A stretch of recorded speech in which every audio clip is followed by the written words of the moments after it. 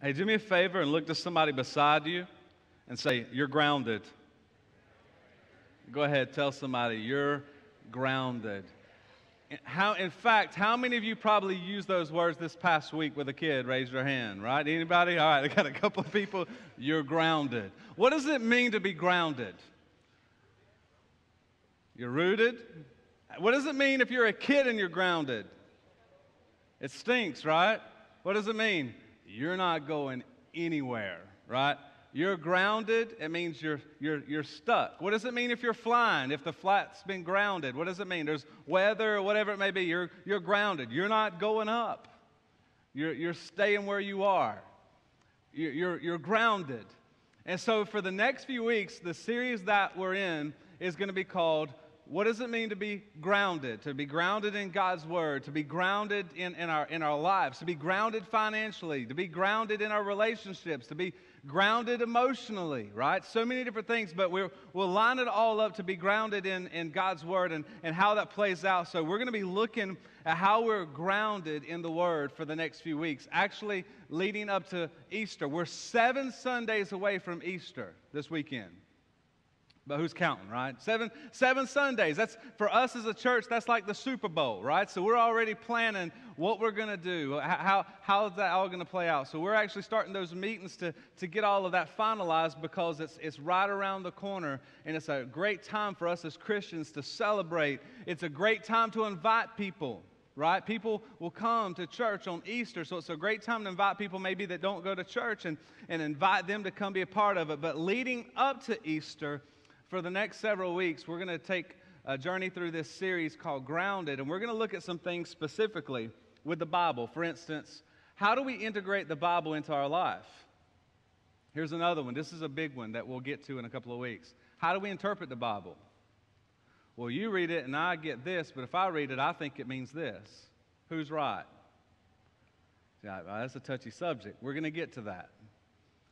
What does it mean to be grounded? How do we interpret Scripture? How do we integrate it into our lives? All of those things we're going to look at. How do we get grounded? Because there's a scripture, there's a story in the Bible that Jesus ended when he ended the Sermon on the Mount. One of the most famous sermons, or the most famous sermon in the Bible, we find, and by telling a story. Some of you may know what the story is, but he tells a story. There were 2 guys that went out to build a house, and one built their house on the rock foundation, the other one built it on sand. What happens? The tsunami comes, right? The wind and the rain and the water and the flood and all of that. And as a result, the one who built their home on the rock was able to sustain the storm, but the one who built their home in the sand, what happened? It crumbled. It fell apart. Wasn't able to hold on. And so the question is, how do we build on that type of foundation? How do we get grounded in such a way that when the storms come, that we're prepared? There's a verse in Matthew chapter 7. You don't have to turn there, but the scripture says in verse 24, "Everyone who hears these words of mine and puts them into practice." So we hear it, and he says if we put it into practice, and we're going to teach on that, how to do that through this series and even today, to put that into practice, it says it's like a wise man who built his house on the rock. So how do I build my home on the rock? How do I build my life on the rock? So we're going to look at that because we don't know what's going to happen in 2020. We don't know what's going to happen in the days coming. You don't know what's going to happen in your family in the next few months. You don't know what's going to happen by the end of this year with our health, relationships, financially. You don't know. We don't know what 2021 is going to look like. 2022, 2023, 5 years from now. There could be some in this room that's no longer here. We don't know. But here's what I do know. Every one of us in this room are going to go through some storms. There's not any of us in this room who are exempt from the storms in life. Relationships, your health, emotional storms, financial storms, all of the storms. And if you're not built on the rock, the foundation will begin to shift and move, and it'll crumble. If you build your life on the opinions of others, you're going to crumble. If you build your life on this culture that we live in, it's going to crumble. If you build your life on the popular opinion of what's popular right now, it's going to crumble. If you build your life on any of those things, it's going to fall apart. But if you build your life on the unchanging truth, you can be grounded. So how do I build my life on the Bible? And the answer is this. We're going to look at this morning. You have your senses that helps you operate, right? What are your five senses? Anybody know? You're hearing, smelling, what else? Taste, see, and what? Touch, right? So we learn on a daily basis based on our senses. Some of you are like, well, I know some people don't have much sense at all, right? But that's okay. But we make our decisions based on our senses, what we see, what we smell, what we touch. All of those things helps us come up with ideas about what we think about something or the way that we see something. And everything you know, everything that you experience in life comes through those five senses.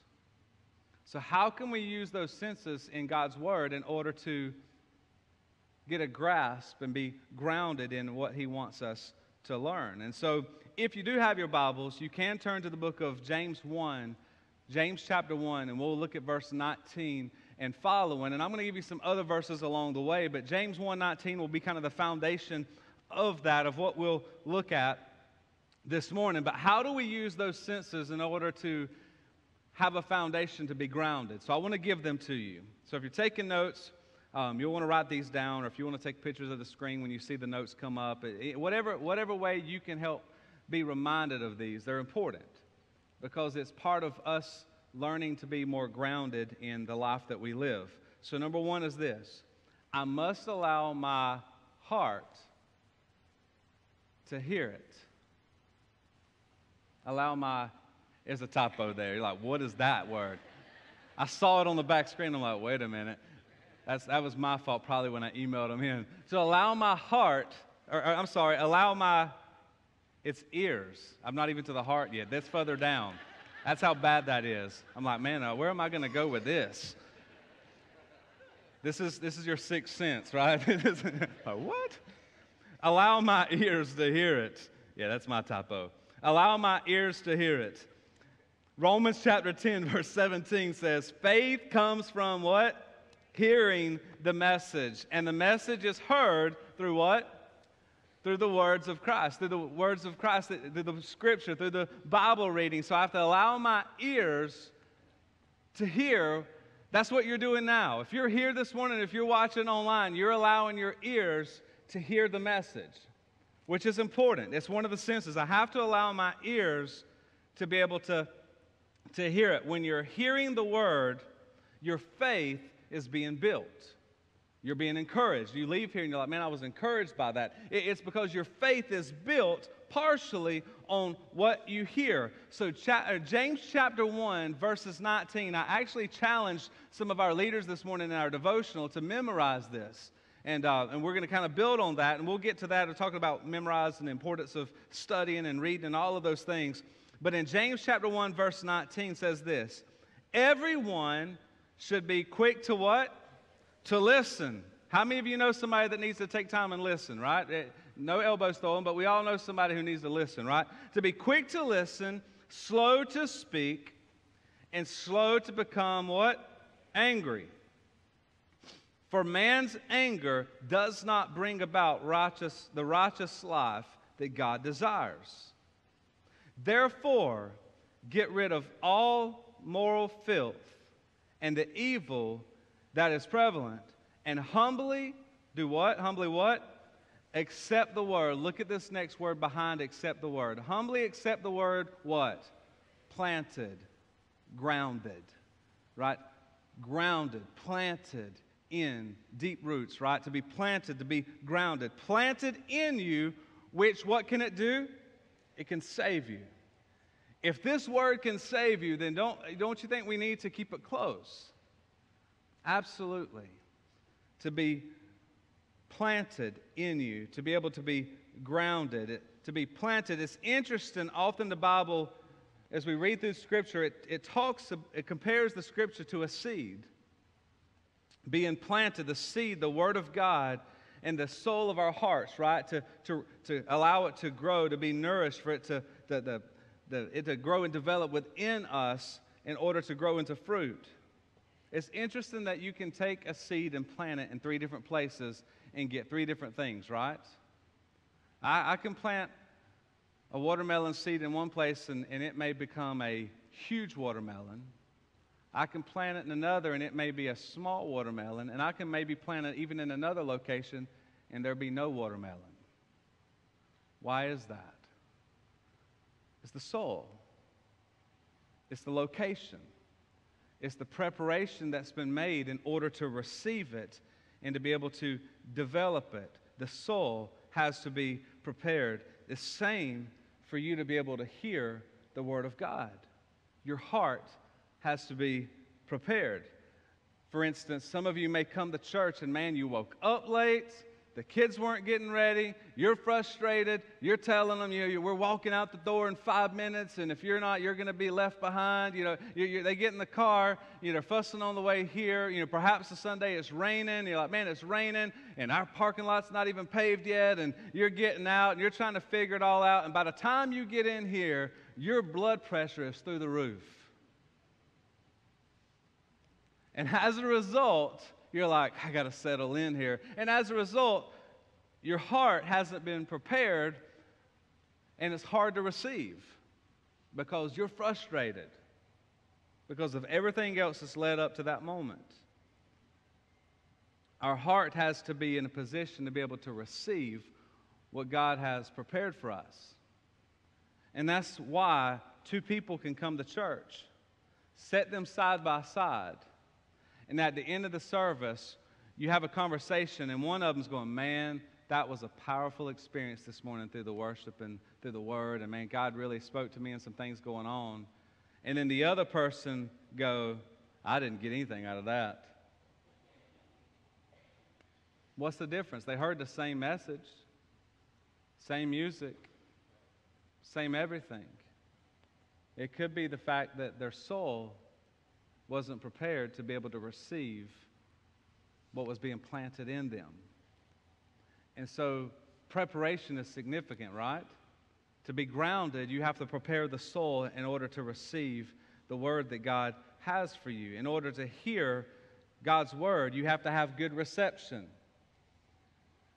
How many of you sometimes, even though we have cell phones, how many of you live out in the country where you get bad reception on your cell phone? Raise your hand. Anybody besides, we don't live like out in the country, but man, there are certain places in my yard, it'll immediately drop my phone call. Let me ask you this. This is a good survey. How many of you no longer have a home phone? All you have is a cell phone. Raise your hand. Wow.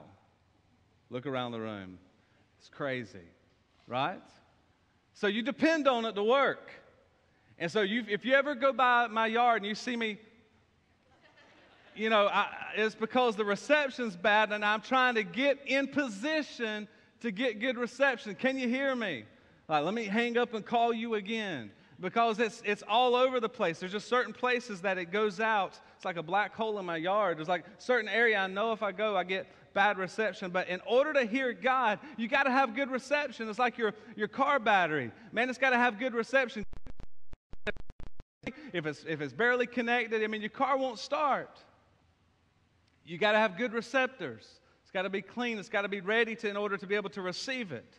And so for good reception, there's a couple of things you and I need according to what those verses we just read. For good reception, here's what you need to be. Number 1, you need to be quiet. Be quick to listen and slow to speak. Let me give you another good reception. You need to be calm. Slow to become what? Angry. For have a good reception, you got to be calm. You got to be still. How about this? You got to be clean. Get rid of all the moral filth and evil that is so prevalent. To have good reception, I have to do some repenting to get my heart positioned to be able to receive. And then another one is this, is to be humble. Humbly accept the word that's what? Planted. Humbly accept the word that is planted in you, which can do what?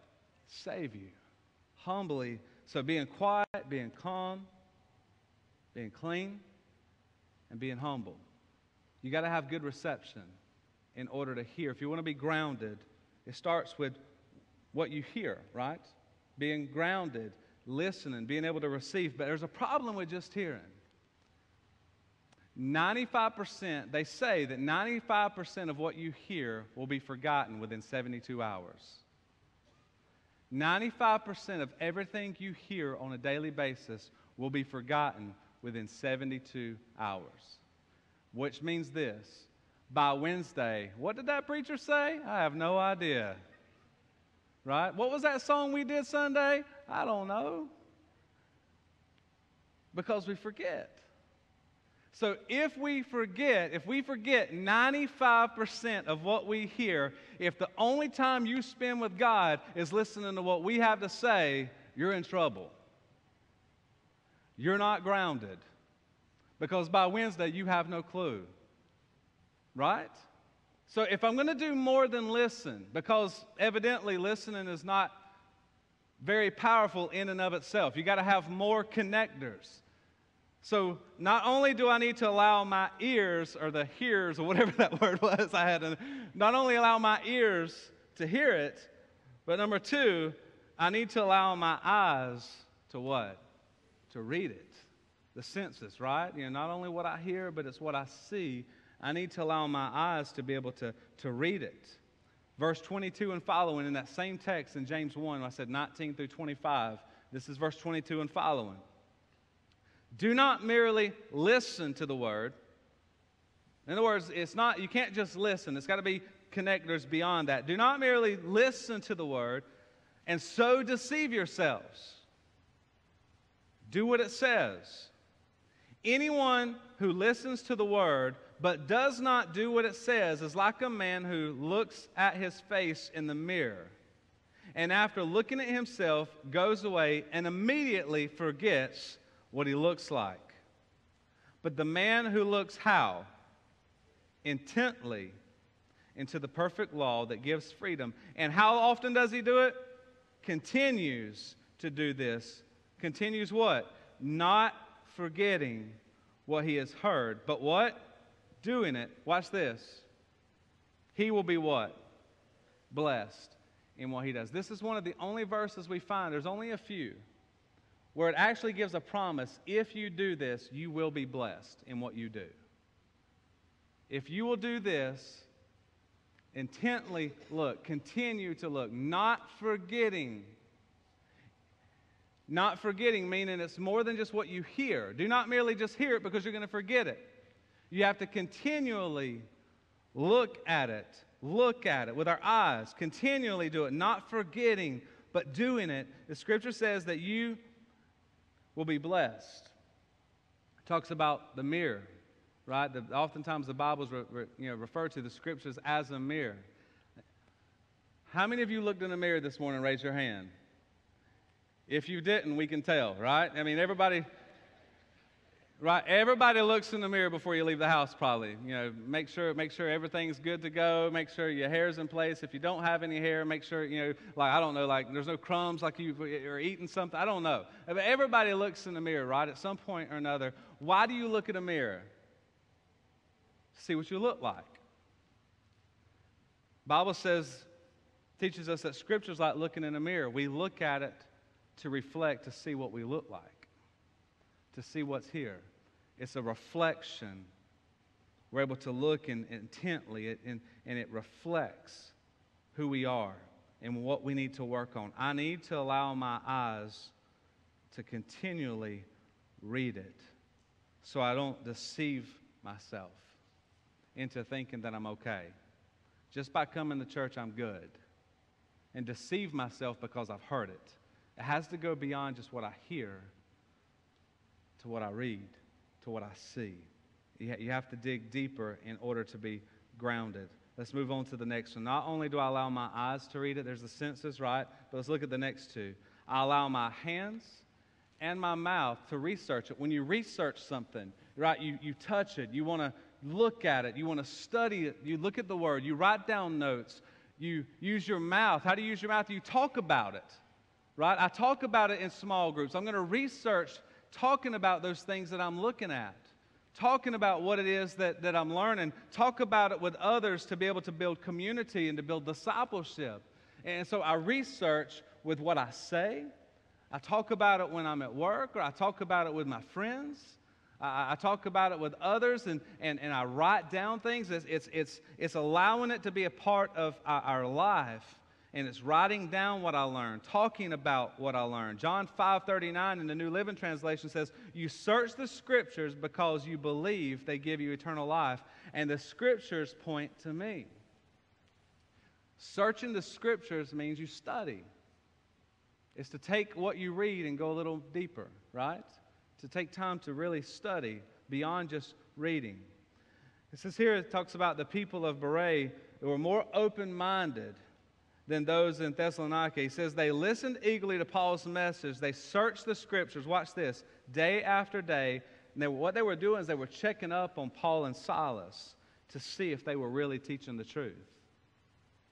It's important for you to study to make sure that what you're hearing is true. And not just taking someone's word for it, but spending time to study it, spending time to search through it, and to allow it to be part of your conversation. So we go from just what we hear to what we see to what we actually write down and what we're touching, what we're looking at, and then what we speak. It's all developing in us in order to be grounded. And when we do that, we will begin to allow our minds, which is the next point, to remember it. I will allow my mind to remember it. The way that we remember it's not just based on what we hear, but it's also what we see, it's what we touch, it's what we talk about. All of these things help us to be able to remember. Verse 25, the man who looks intently into the perfect law, what does it say? And continues to do this, not forgetting what he has heard, but doing it, says that he will be blessed in what he does. If you're serious about your faith, if you're genuinely wanting to grow and to develop and have a firm foundation in your family, in your home, in your marriage, in all aspects of your life, listen to me. One of the single greatest habits that you can develop is to memorize some scripture, to allow that to be part of who you are, to study and to have some verses memorized, maybe verses you memorized as a kid. Why? Because the Bible may not be around when you need it. In the moment when you're being tempted by that situation, there's a good chance the Bible's not going to be laying in your hand. In a moment when you're at work and you're about to fly off the handle, there's a good chance the Bible's not going to be opened up to that favorite verse there to remind you of what you need to do.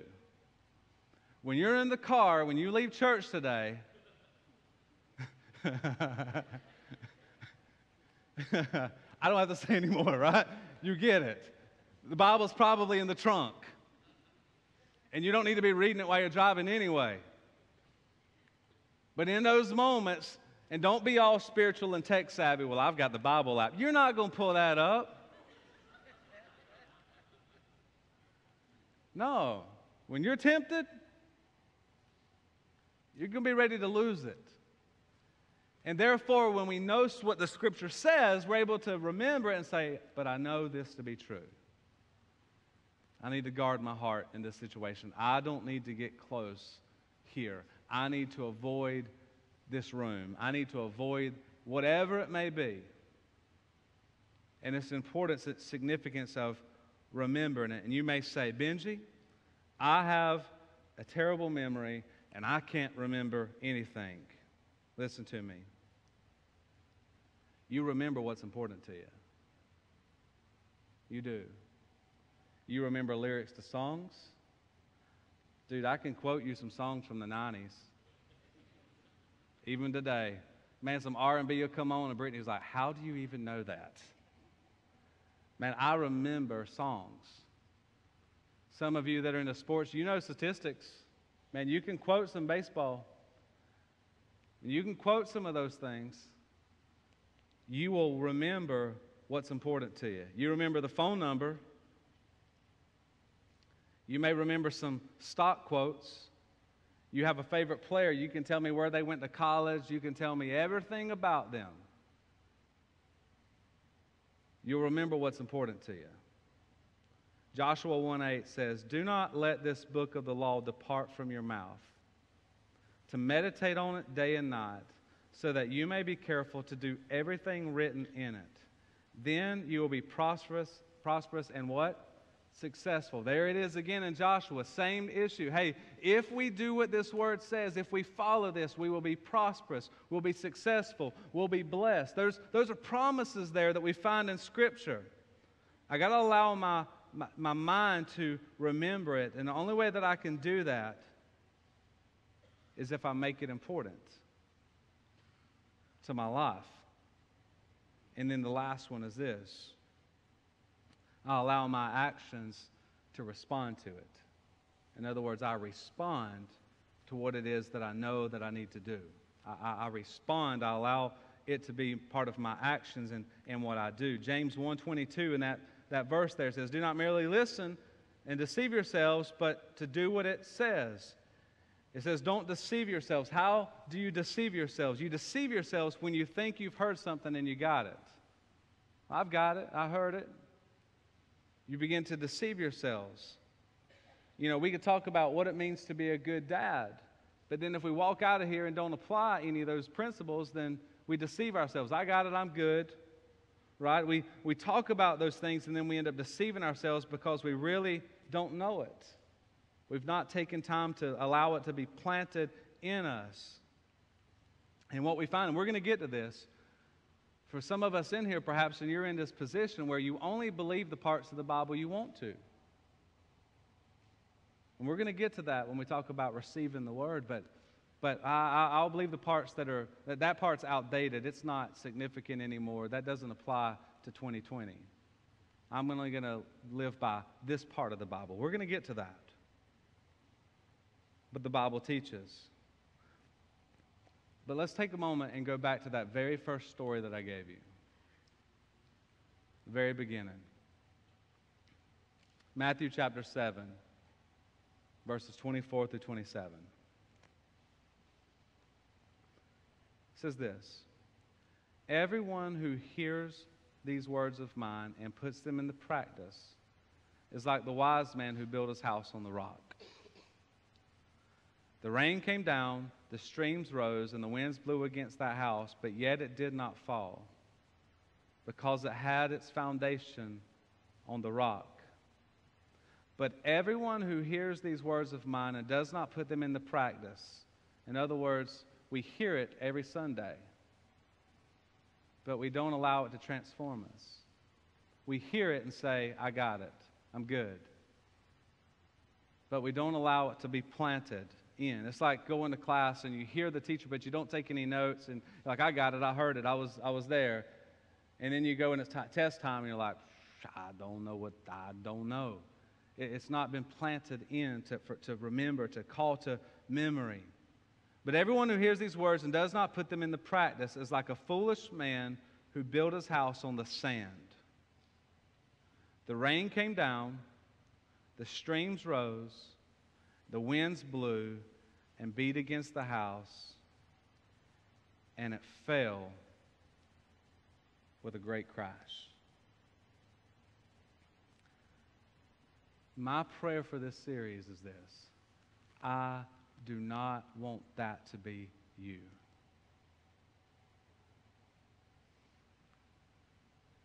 Some of you have been there.